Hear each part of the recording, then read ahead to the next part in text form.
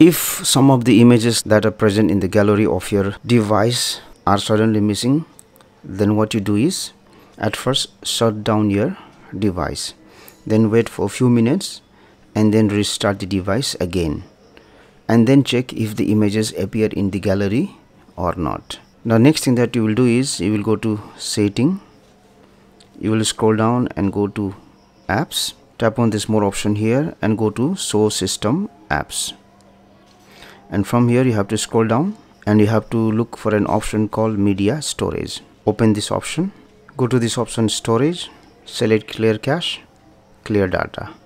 Okay, so once you have done this one, again you will go to this apps info, go back to the apps screen, and from here we will look for gallery. Open gallery, go to storage, go to clear cache, clear data.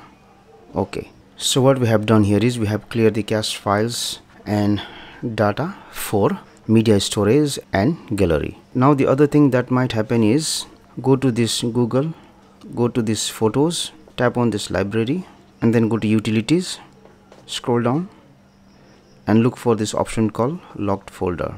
I have to use the passcode or the fingerprint to open this locked folder. Now some of the images from the gallery might have been moved to the locked folder without your notice, or you might have forgotten.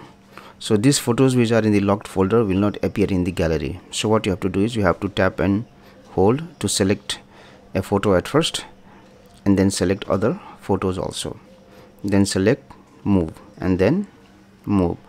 So these items are moved out from the locked folder that are present in Google Photos to the gallery of your Android device.